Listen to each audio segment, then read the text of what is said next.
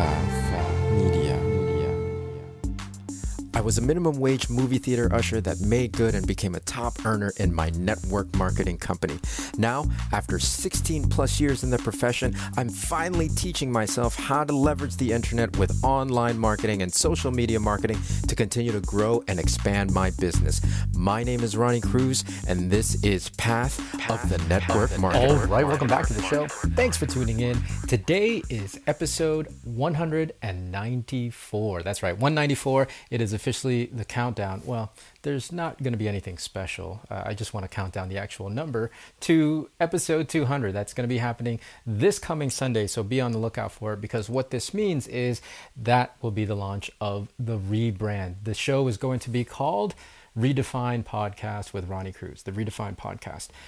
That rebrand is happening at episode 200. Again, that's this Sunday. So not that I'm going to do anything special in terms of topics for the countdown, but I just want to count it down. It's exciting. It's a major, major milestone.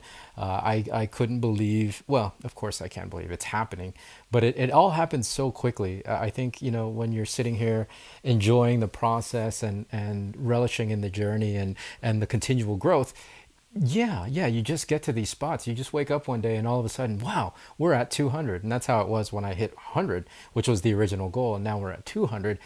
So that said, I am actually set the new goal, or I have set the new goal to doing an entire year of an episode every day on this podcast. I really love this format. Doing an episode every day is very manageable for me. It's definitely sustainable, as opposed to going live every day, right? Like I can't batch record live content necessarily. So yeah, this works.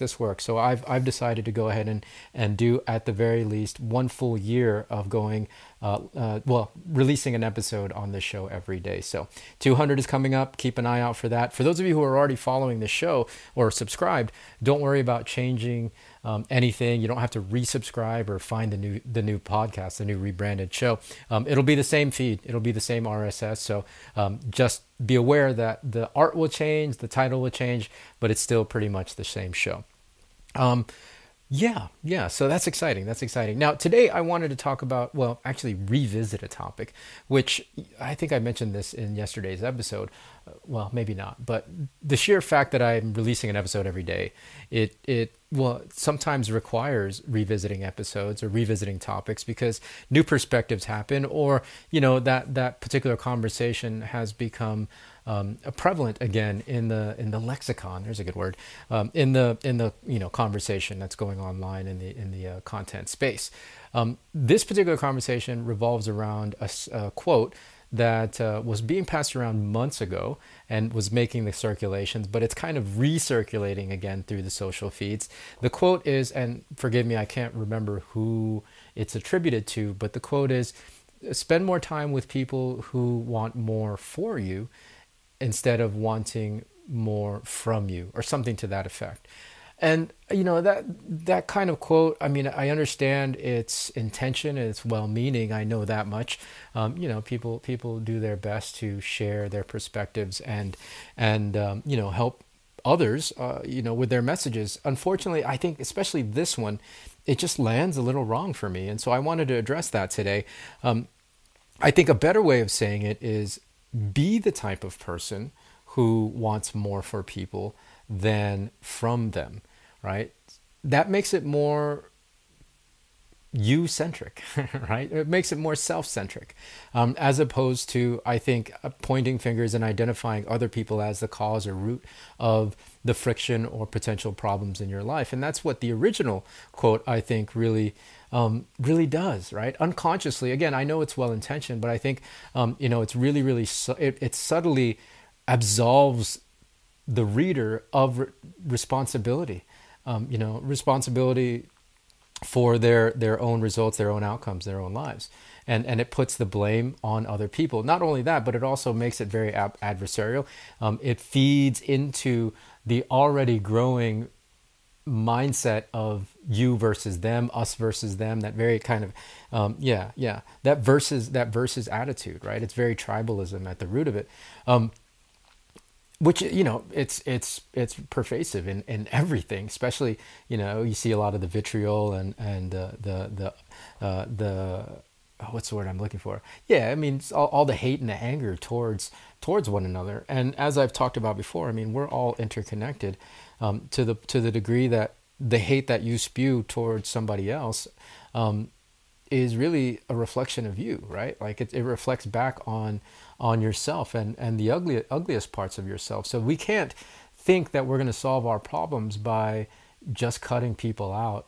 Because the other thing is that it really just becomes a judgment, right? It becomes a judgment. All right, like this person wants something from me. This person wants something from me. Oh, that individual wants something from me.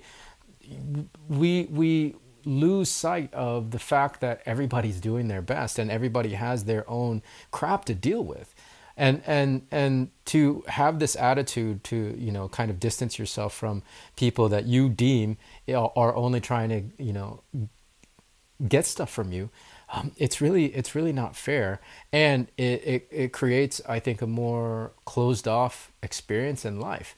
It's impossible to function in this life, especially in the modern age, without connection. And if you're limiting that connection because of your own prejudices and your own judgments of other people, then you're potentially closing yourself off from a more enriched experience, right? So as coaches, as people in the influence space, we have to really, really be careful of the messages that we're putting out there. I've said this the last time we talked about this quote, right? When you shift the focus to talking to the individual and helping them take responsibility, then that's way more productive, right? Because then that's also becomes more empowering. If we help people take responsibility for their situation, for their life, for their outcomes and results, then we also at the same time empower them to make the changes if they need and want to make those changes, right? All right. Changing the external, changing encouraging people to be more guarded, or to watch out who they hang out with and who they spend time with and who they allow into their headspace.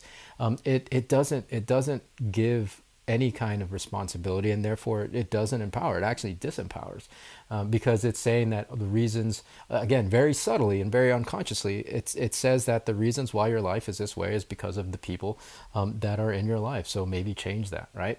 That's not empowering at all. I mean, other than changing your people, but you're always going to be going from one place to another, or one group to another, one relationship to another, thinking that that's where your certainty or stability or your peace of mind or your well-being lies. None of that is in fact true.